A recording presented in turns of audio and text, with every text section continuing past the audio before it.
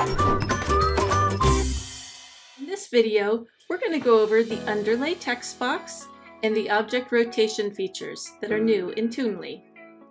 So let's take a look. You can now add a colored box underneath your text to help it stand out against your background. In order to do it, it's quite simple.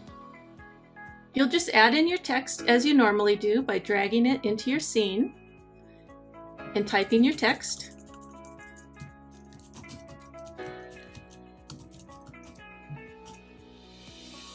And then you'll notice down at the bottom you have a new slider bar called the Underlay's opacity. And you just slide it, so if you want a really light underlay, you would have it down here. And then if you want it to be completely opaque, go all the way to the right. Then you can select a color, so you can make it bright pink if you'd like, or whatever color strikes your fancy. And then for padding, this just makes it larger, or just the default down here. You can even go a little bit smaller if you'd like.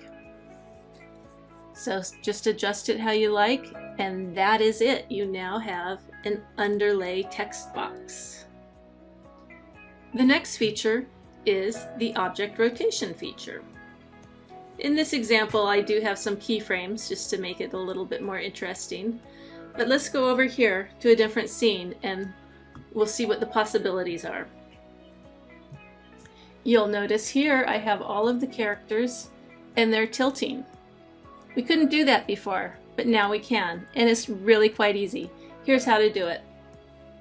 Click on Characters, find the character you'd like, drag him onto the scene, and you'll notice he now has his original green resize tool in the upper right, and then down here at the bottom there's a new red tool, and that's your rotate tool. So we're just going to rotate him.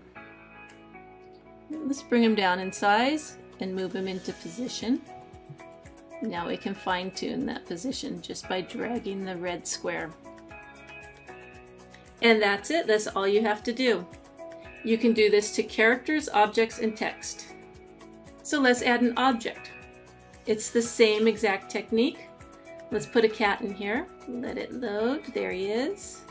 And we're going to resize the cat so he's in proportion to the humans and rotate him.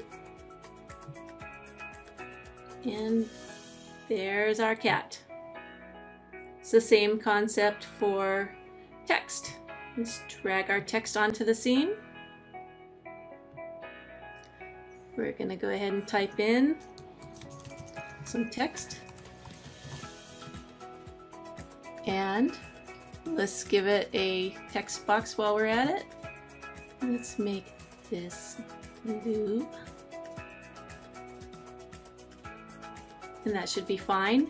So, same as before, resize with the green and rotate with the red.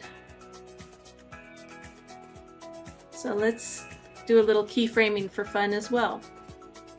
So if we go down here, our smooth text, click on the first keyframe, that's our starting position.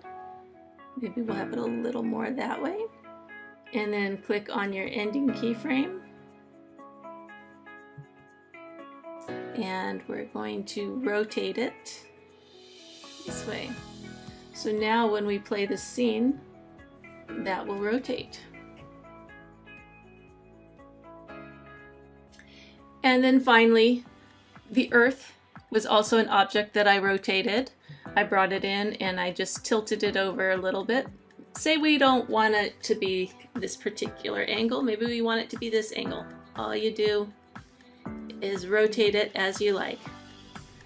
There's one last trick I'd like to show you, and it has to do with the object rotation direction during a keyframe movement. So you can either make it go clockwise or counterclockwise. So let's take a look. Let's add a dolphin to our scene. Resize him a bit. Rotate him. Set our starting keyframe there.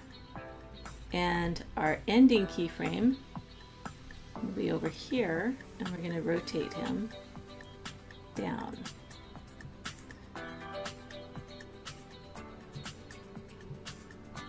And he does a nice little flip in front of the cruise ship. If I wanted a different effect, I can right click on the timeline and get this new menu that says rotation clockwise, change it to counterclockwise, and now he will just rotate in the counterclockwise position. You can also access that menu by clicking on him and going to Settings, and it's right there. Or you can right click the object and the menu appears. So there's 3 ways to get to it. And then you just choose the one you like and adjust accordingly. So that's it. Everything you need to know about text underlay boxes and object rotation. Thank you for watching.